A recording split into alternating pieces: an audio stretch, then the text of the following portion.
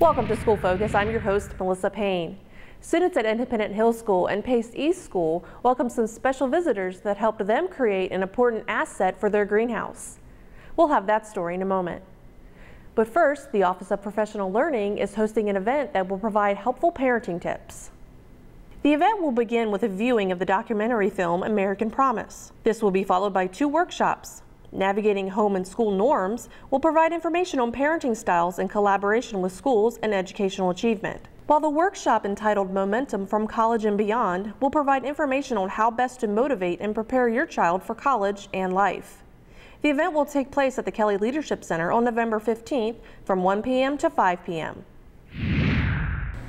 Herman Venegas and some of his neighbors who live in the town of Occoquan began the Friends of the Occoquan Organization in 2000. Friends of the Occoquan is an organization of citizens concerned with the preservation of the watershed, especially the Occoquan River.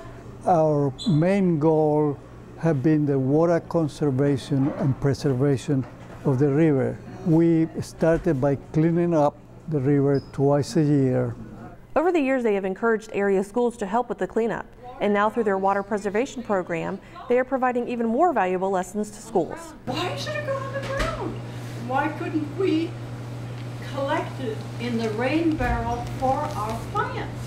Representatives from the Friends of the Occoquan Organization presented a workshop where students made rain barrels to collect water for their greenhouse. The greenhouse at Independent Hill and Pace East School has been a living classroom for many years. Students plant seeds or clippings, and then they have the chance to observe the plant life cycle. Working in the greenhouse is a part of the student vocational program.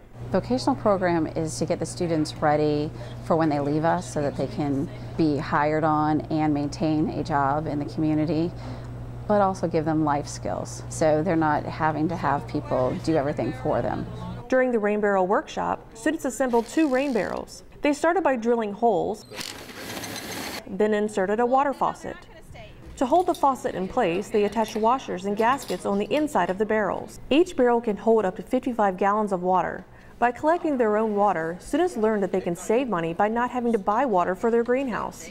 Pacey's 10th grader Artie Anderson. That they help the environment save money and they can help you plant and stuff.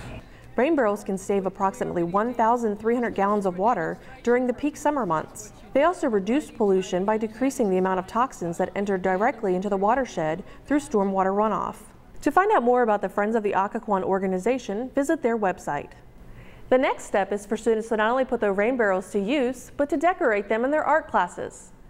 That's it for this edition of School Focus. Join us next time as we bring you more news and highlights from around the school division.